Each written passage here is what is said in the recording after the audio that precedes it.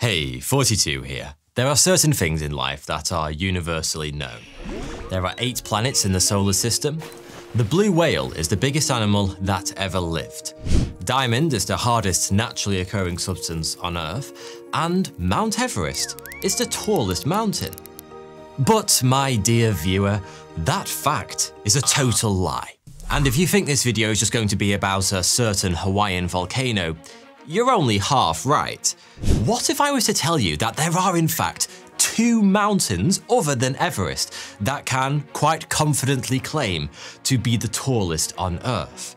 You see, despite the fact that every textbook, website, encyclopedia, and natural history documentary you've ever seen has confidently told you that Mount Everest is the tallest peak on the planet, I've got some peculiar news for you.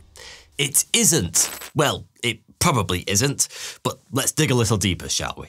Surfshark VPN keeps you safe and private by covering up everything you do online. And Surfshark VPN lets you travel the world virtually by changing your virtual location. Or if you are physically traveling, Surfshark lets you connect via your home country so you don't miss out on any of your home comforts, such as streaming video content from home that might be blocked whilst traveling. There are over 3,200 servers in 100 countries, so anywhere you go, you'll find a server that fits your needs. Surfshark VPN offers a multi-hop feature, so you can put 2 VPN servers between you and your online destination for even more privacy and security. And I love Surfshark's IP rotator feature, which constantly changes your device's IP address without losing your VPN connection.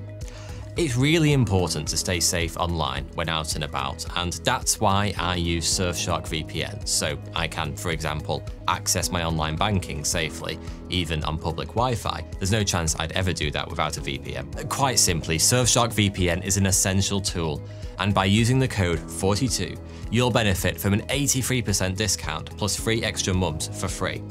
All you have to do is click the special link in the description below, so don't miss out. And thanks to Surfshark for sponsoring this video.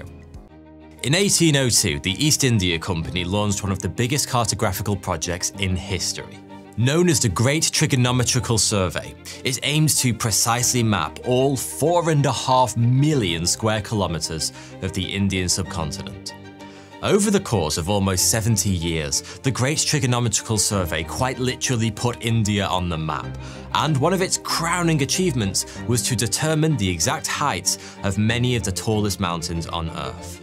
This was only 200 or so years ago, just a few generations back, but in those days, many of these most massive of mountains were completely unknown to Western science. It wasn't just that we weren't sure how tall they were, we didn't even know they existed. That made the Great Trigonometrical Survey a true journey of discovery. And as its cartographers, explorers, and surveyors penetrated ever deeper into the remotest reaches of the Himalayas, they met ever more monstrous mountains. As a result, the mountain considered to be the tallest on Earth changed on a fairly regular basis throughout the 19th century, as new peaks were discovered and accurately measured for the first time. In the 300 years or so preceding the survey, it had been widely accepted that Mount Chimborazo in Ecuador was the tallest mountain in the world when measured against sea level. That changed in 1808, when the survey discovered a Nepalese mountain called Dholagiri, which wasn't just bigger than Chimborazo, it was much bigger, almost 2 whole kilometers. Dholagiri was considered the tallest mountain on Earth until 1847, when Kanchenjunga was found to be a couple of hundred meters taller, and Kanchenjunga passed the baton on to K2 when it was discovered in 1856.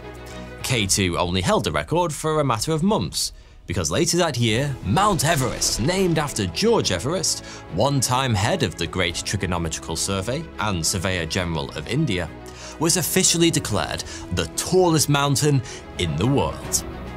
It's held that title ever since. But despite more than 160 years as the world's premier peak, Mount Everest's hold on that lofty record is surprisingly shaky. The question is, if Everest isn't the true king of mountains, what is? Confusingly, there isn't actually a simple answer to that question. It all comes down to how you measure it.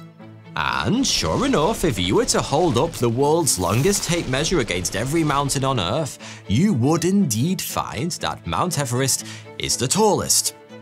But my friend, you just made the classic mountain measuring mistake of standing on dry land. Because the honor of highest hill actually belongs to Mauna Kea, a dormant volcano that towers over Hawaii, the largest of the Hawaiian Islands. And Mauna Kea doesn't just pip Everest by a hair. Standing at a staggering 10,210 meters, it's well over a kilometer taller.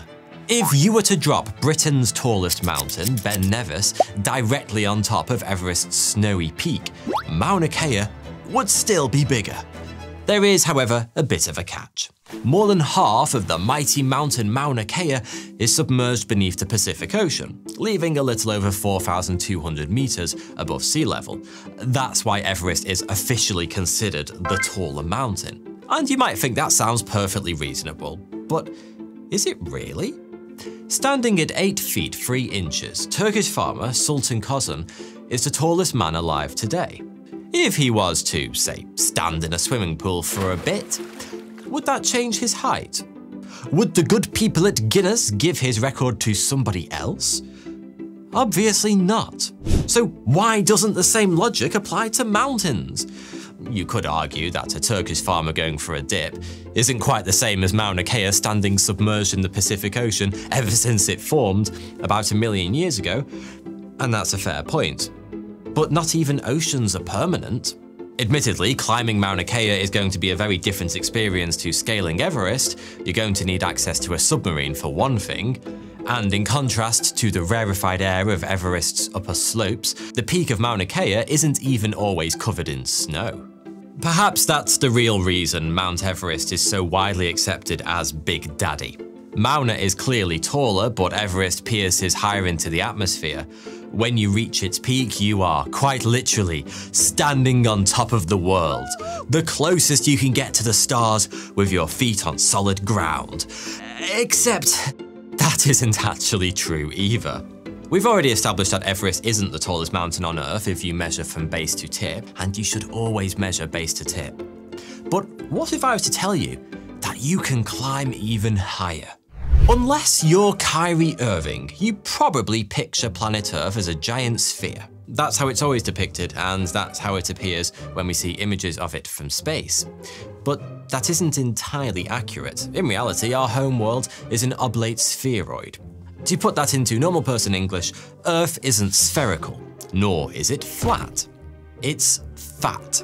Thanks to the combined effects of gravity and Earth's spin, like your waistline after Christmas dinner, our planet bulges around the middle.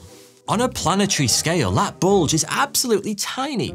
If you were to shrink Earth down to the size of a beach ball, it would be about 1 millimeter wider when measured around the equator rather than through the poles. That's why you can't detect the bulge when you see images of Earth from space. But on something the size of a planet, even a minuscule deformation such as this has a significant impact on a human scale. Someone standing at the North Pole is about 20 kilometers closer to Earth's core than someone standing on the equator. And the same, of course, is true for mountains. Thanks to a boost from Earth's unsightly punch, the highest point on Earth, when measured from the center of the planet, isn't on top of Mount Everest. It isn't even in the Himalayas. It's 10,000 miles away, in Ecuador. I mentioned at the start of this video that for several hundred years, Mount Chimborazo in Ecuador was thought to be the tallest mountain in the world when measured against sea level. Mountaineers today flock to Mount Everest, but in the 17th and 18th century, it was Chimborazo that brought in crowds of climbers, hoping to stand on top of the world. In reality, back then Western science had gotten this one quite spectacularly wrong. With an elevation of just 6,263 meters, Chimborazo doesn't even make the top 200 tallest mountains on Earth. It's only the 39th tallest in the Andes. But in a genuinely incredible coincidence, thanks to its location just 1 degree south of the equator, Chimborazo is the highest point on the planet. Its peak is a healthy 3,967 miles from Earth's center. a full 1.3 miles higher than the peak of Mount Everest, despite being more than 2.5 kilometers shorter when measured against sea level. So, in the end, all those 17th and 18th century mountaineers who made it to the peak of Chimborazo really were standing on top of the world, just not in the way they thought.